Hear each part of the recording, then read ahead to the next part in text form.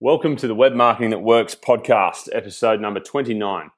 My name is Toby Jenkins, and today we have on the show CEO, author and friend, Vern Harnish. Vern is the founder of Gazelles Inc, which serves as an outsourced corporate university for mid-sized firms and hosts a faculty of well-known business experts like Jim Collins, Jeff Smart, Jack Stack, Neil Rackham, Seth Godin, quite a number of names I hope you know. If you don't, I would highly recommend that you jump in and get amongst those people because they're amazing thought leaders. Vern, in fact, has been the person over and above anyone else who has introduced us to and exposed us to the world of these business experts, and it's been fantastic to be a part of his community. Vern himself is the author of Mastering the Rockefeller Habits, and again, Adam and I have spoken about this on previous podcasts. It was a really foundational book for our business. He's also written The Greatest Business Decisions of All Time and regularly writes a growth column for Small Business magazine. Vern also founded Young Entrepreneurs Organisation and the Association of Collegiate Entrepreneurs. In this show, we really dive into Vern's concept of owning the ink, which is all about how Vern has used content and publishing to really establish a reputation and build authority around his business education sector. And I think there's a heap of lessons that we can all learn from what Vern's done. And he goes into some of the things that have worked, some of the things that haven't worked, and how it's sort of been built out piece by piece to become this incredible marketing machine, an inbound marketing machine too, that means that he has virtually zero marketing costs. The final part of what we talk about in the interview is actually to do with Vern's family and how the things he's learned in business have applied to his family. And for me, that's really topical with a little child coming up, my first coming up very soon. So I was really interested to hear Vern's take on that particular scenario too. So I really hope you enjoy the show.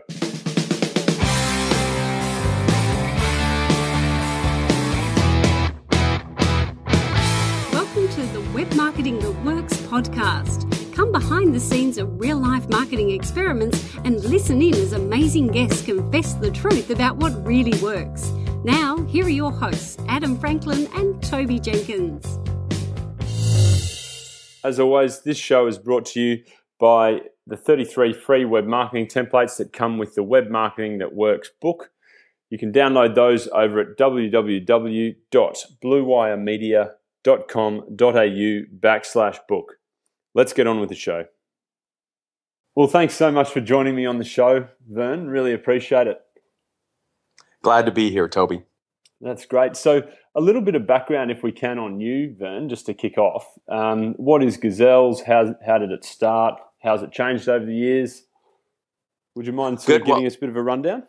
You bet. Well, as you know, I launched the Entrepreneurs Organization in '87, built this program that's hosted at MIT called The Birthing of Giants, now called EMP, and we've moved about 1,500 EO members and others through that executive program. And it was out of that I launched Gazelles then a decade later in '97. And we've really been focused on sharing the same tools that I was teaching for many, many years there at the MIT program. And we've built up about 140 coaching partners on the way to 200 around the globe to be local on 6 continents to support people and doing one thing, just trying to keep the wheels from falling off as you scale up a business and try to enjoy the ride along the way. So that's been our focus for Gazelles. Yeah, right. That's awesome. And how's your role in the business changed then over that time? Well, we have this tool called FACE, our function accountability chart. And I realized early on when I kind of took her own advice that I shouldn't really be head of the company. I really enjoy the innovation R&D side of creating the new tools and the new information that we're pulling together to share with our audience. So I've brought in a group of CEOs, real talented entrepreneurs to really lead our various companies. And that has worked extremely well. And it's given me the freedom to move to Barcelona, Spain, from where I'm talking with you right now. Yeah, that's unreal. I love that part of it. I'm a huge fan of Barcelona, as you know, from my years playing water polo over there. So, Vern, that's a great background. Thank you for the listeners. I'd love to dive into your concept of owning the ink today. because from what I've seen, you've done it exceptionally well. And it's certainly something that Adam and I have strived to emulate over the years. And just, I guess, to give it a little bit of context as well, when we first started out, mentors and friends really recommended Mastering the Rockefeller Habits as a book that we needed to read when we started out on our business journey, and also recommended your one-page strategic plan. And from that, we got to know you, we really liked what the book was about.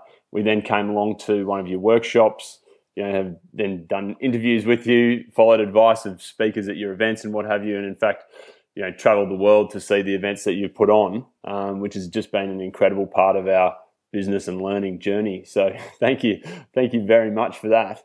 But to me, that sort of typifies owning the ink concept is the actual journey that we went on, and in fact, we've tried to sort of emulate it in numbers of ways. But can you sort of explain what you mean by owning the ink? Well, I think it's that notion that today nobody really wants to be sold. They want to be educated, Toby. And that's been our marketplace particularly. In fact, you can't even really get entrepreneurs' attention if you're trying to throw some kind of a marketing or sales message in front of them. They don't have time to read it. They don't have time to see anybody if you want to send a salesperson to go talk to them. But they're interested in becoming educated about what it takes for them to scale up their business. And so it started with the book, finally codifying what it was that I'd been teaching for all those years at that MIT program, and put in the book Mastering the Rockefeller Habits. And then going out there and positioning ourselves with, for instance, one of the leading business publications, Fortune Magazine, and I'm their longstanding venture columnist now, which is given a great audience for our particular work. And then these weekly insights that we put together every Thursday goes out to almost 50,000 leaders like yourself and other executives. I think the idea is to first give before you receive. We just had Adam Grant, the author of Give and Take, and I think he's right.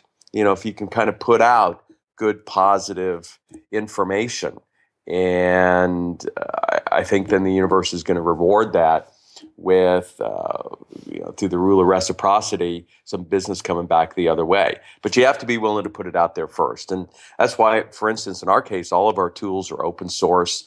Anybody can download them free of charge, have forever. And, the tools with a copy of the book, and they can get a long way in terms of implementing our Rockefeller habits inside their organization. So I think, again, it comes back to nobody wants to be sold. They just want to be educated. And then you've got to figure out, all right, where are your core customers hanging out?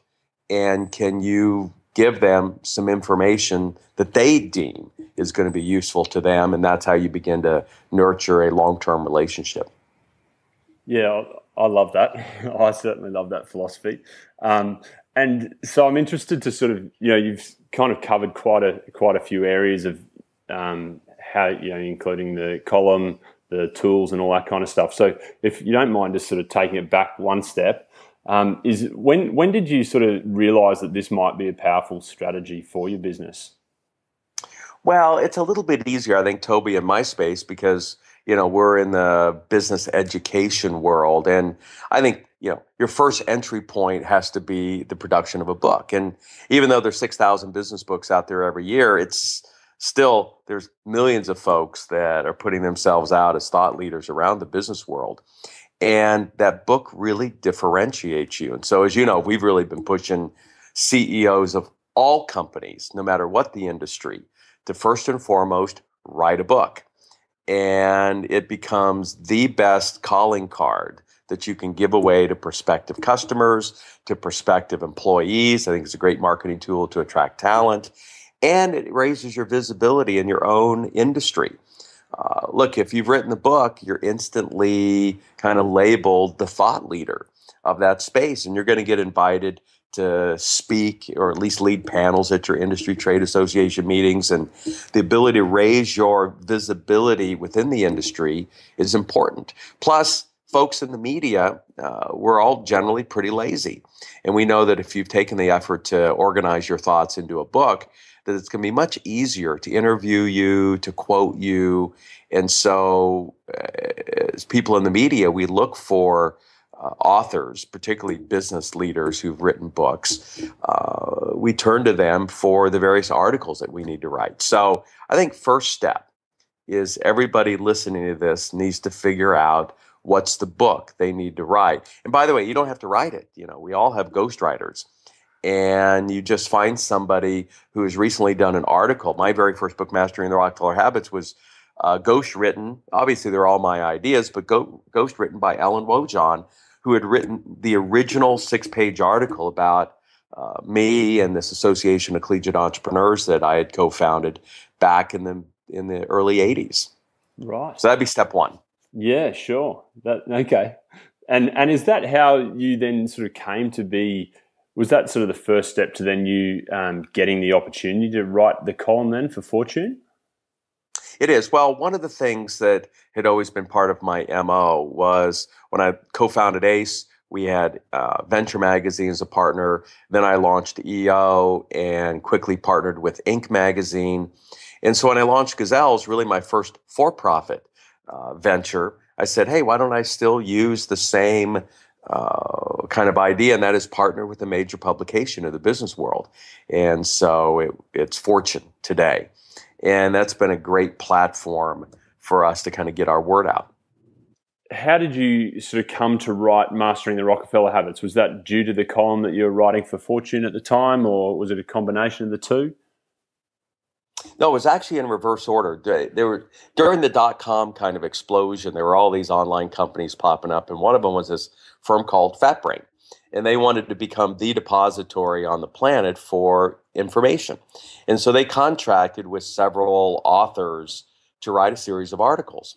So got a nice advance. I used that to pay Ellen to write a series of 8 articles, and those 8 articles essentially became 8 of the 10 chapters in Mastering the Rockefeller Habits. The 9th chapter was a piece that I wrote for Fortune magazine, and we combined those together plus a 10th chapter, and voila, had a book.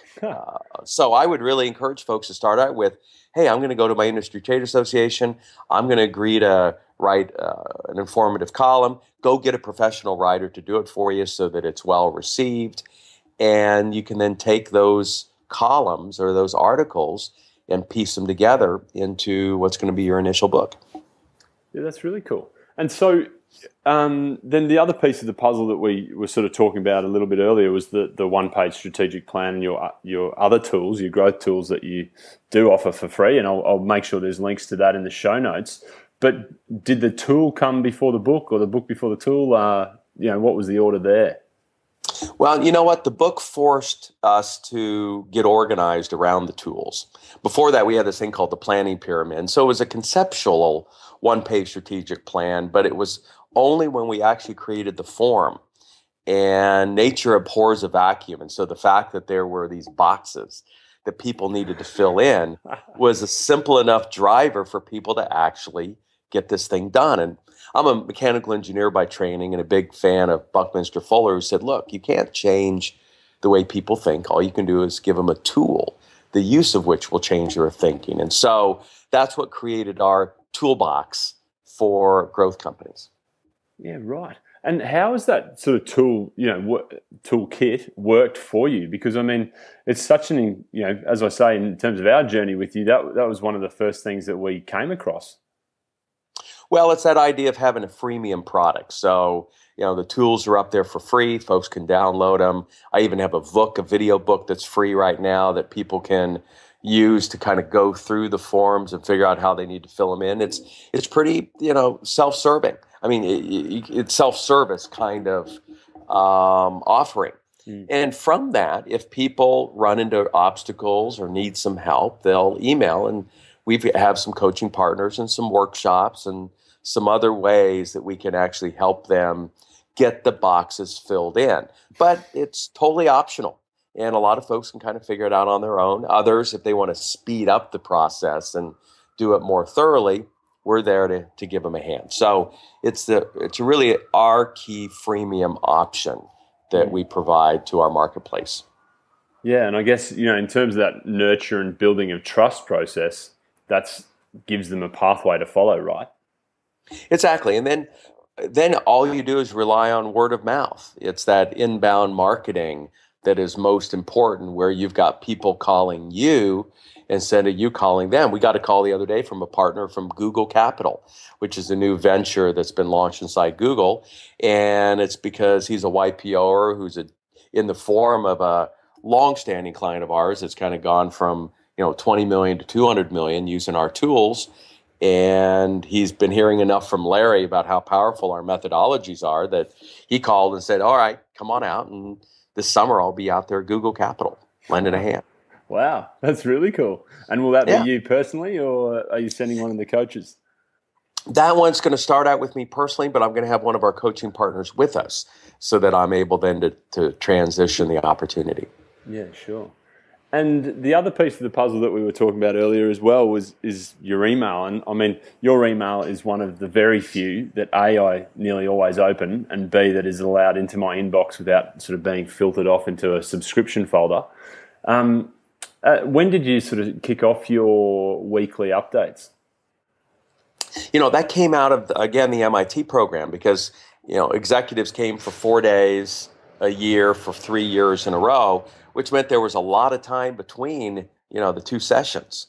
And so I felt this need to continue to communicate ideas and stay in touch with those early students. And out of that was really birthed this idea of a weekly insight.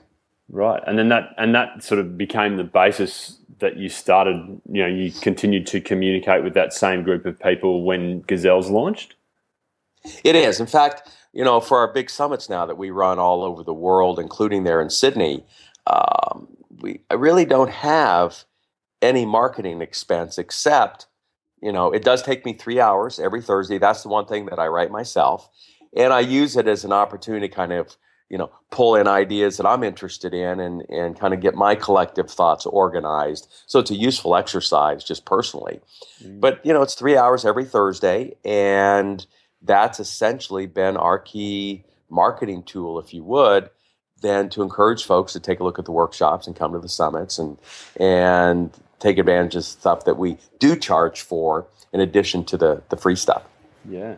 Oh, that's really cool. And your list is now, as you said, around 50,000, right? How long have you been growing that list? Yeah, and it probably should be bigger if I would focus more on it, but it's taken 10 years to get there. Right. Okay. And how important would you say it is to your business then, your email list? Well, it's everything. It's our funnel. Everybody talks about needing to have a sales funnel. And, the first step is for people to read the book or hear about what we're doing, sign up for the weekly insights, and then it's a 1, 2, 3, 5, 10-year nurture marketing cycle. I'm always fascinated how folks will say, hey, I've been reading your insights for years, and I think I'm finally ready to come to a workshop, or I'm really looking forward to coming to my first summit. And they've been, in our nurture marketing database for a decade. But that's kind of how it is. When the student's ready, the teacher appears, but it's good. It's kind of like tire ads. You just have to be always there, available, so when they are ready, they can find you quickly. And so I'm showing up in their lives every Thursday. Yeah, no, it's really nice. And do you do anything in terms of splitting up your email database, or is it just the same thing goes to everyone? Well, we do have it by geography and by function. So we find out particularly if somebody is a CEO versus CFO or CMO within the organization. There's 6 of those categories. Right. And then obviously we work hard to find out where they're located geographically, so that when we offer a summit in Sydney, there's no reason for me to be promoting that to everybody outside except those that would be in Australia and nearby. We do a workshop in Chicago. We will then send out a special message about that just to the folks in that particular region. So we're not bugging everybody about everything. So no, we use a technology called Infusionsoft, and from there we use it to do our nurture marketing. Yeah, okay. That's great. It's really, because that concept of sort of database fatigue is something that seems to be popping up a little bit at the moment, and it's interesting to hear how you're sort of preventing that by just making sure that each message is relevant. Yeah. And the other thing we're doing, and I'm literally looking for my first chief marketing officer here in 2014, is we also, through our data collection, know of the 4 decisions: people, strategy, execution, and cash. Which one of those is each individual's initial pain point? And with that, we can then target some specific solutions so that we're addressing their issue and not some kind of a general offering. And so it's every day it's learning more about specifically what is the customer's pain points and making sure that we're bringing some relevant content that's going to help them address that pain point. Yeah, awesome. Well, Vern, thanks so much for sort of diving into that. I really appreciate the detail you shared there. I'm also keen to hear a bit more about your new book coming up, Scaling Up, which has a workshop that the Growth Faculty is putting on in Australia and New Zealand in September. So can you give us a bit of a rundown on that? You know, why have you chosen to write a new book and now, and what's it about, and what can people look forward to sort of reading about? Well, it's mainly a significant update to Mastering the Rockefeller Habits, which came out a dozen years ago. And we've learned some things, since then. And so the idea is, what we've really learned is more about what doesn't work than what does work. And so that's a significant portion of the new book. And we've subtitled it, or kind of super titled it, Rockefeller Habits 2.0. So it is the major update to our tools, to our methodologies, to our learning, to the case studies of companies that have now been practicing these tools for many, many years. And so excited, it's coming out in October. The very first workshops around the new book are actually going to be in New Zealand and Australia the first week of September. And so excited even to roll out a brand new formatted workshop around the book. And everybody at the workshop is going to get a copy of the new book. Awesome. Well, I'll make sure there's a link to the Growth Faculty event page there for that. Absolutely, for people who are keen to follow up on that. And so, you bet. Do you mind? Is there something from the differences, I guess, compared to the Rockefeller Habits to this new update? What has been like one thing that really surprised you, or one thing that stands out for you in terms of the difference or a learning? Well, I think the substantial update is the Rockefeller Habits was primarily focused on execution. And if we look at really the 4 areas that you have to focus on if you're going to scale up a business, the people side, the strategy side, and also the cash, in addition to execution, we've really bolstered our learning and tools in those 3 other areas. So whereas there was really just the one-page strategic plan, which was an execution tool in Rockefeller Habits, close to a dozen tools around people, strategy, execution, and cash that we've outlined in the new book. And so that's the significant update. Awesome. I'll really look forward to seeing a copy of that, Vern. That'll be unreal. Will you give those tools? Will they all be available on your website as well? They are. In fact, they're up there currently. We've been obviously beta testing the new tools over the last year with several of our audiences. Now we've gone in to make some final tweaks, and they'll be rolled out formally, hopefully in various languages. We're in the process now of getting those translated because we're working with multiple languages now around the world. So yeah, the first format of those new growth tools are up on the Gazelles.com website. Okay, well, I'll track those down and put a link to that in the notes too. And final question then for you, Vern, is a bit of a personal question, because one of the things that I've really enjoyed in your updates over the years has been your insights into being a father and part of a family, and how you've often sort of made reference to the Rockefeller Habits in the context of your family as well. I've got a little child coming up in a couple of months, and so it's really relevant to me, and hopefully to a few listeners as well. But really interested to hear some of the things that you've done in that regard with your family, because I have thoroughly enjoyed that sort of side of your newsletters as well. Yeah, good. It was really Tom Meredith, who was the gentleman who was brought in by the board at Dell when Michael Dell at age 26 had gotten in trouble with the business.